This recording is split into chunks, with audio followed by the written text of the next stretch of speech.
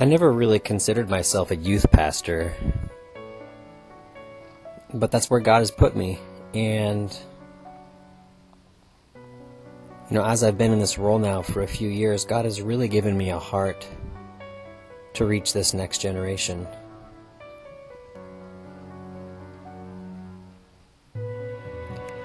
There are so many complex issues that they deal with on a day-to-day basis with their families, in their communities.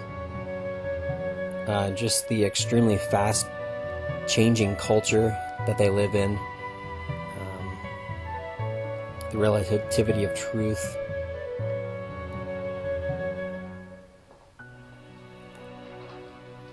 I have a bit of a commute to come in to where I minister at, and each time I get ready and as I'm preparing to go, I'm just thinking about, man, I want to find a way to reach these kids where they're at, to reach these teens where they're at. I so desperately want to find a way to be able to connect with them, to show them the truth.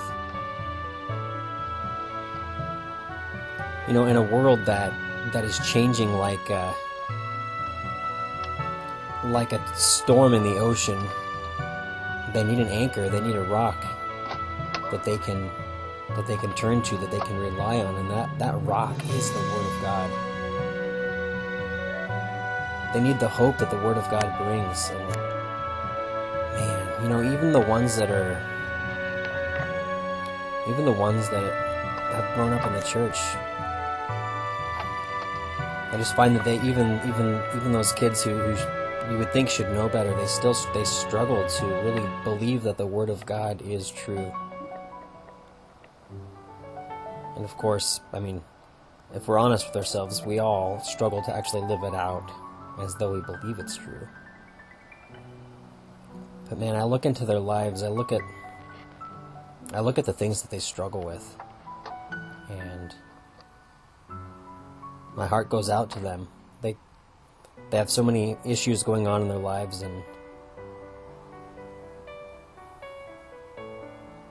I pray my whole way in, just thinking about the different teens that I minister to, and just the circumstances that are in their lives, and I want to show them the hope that they can have in Jesus Christ.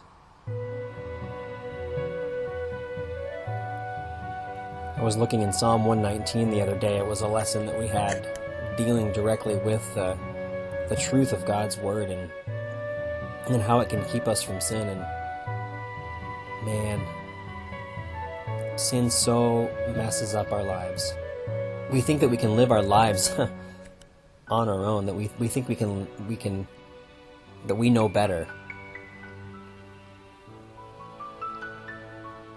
And sometimes we think of God's Word as maybe being oppressive, or rules that box us in, but really God, if we think about it, He really does know what's best for us. He wants what's best for us.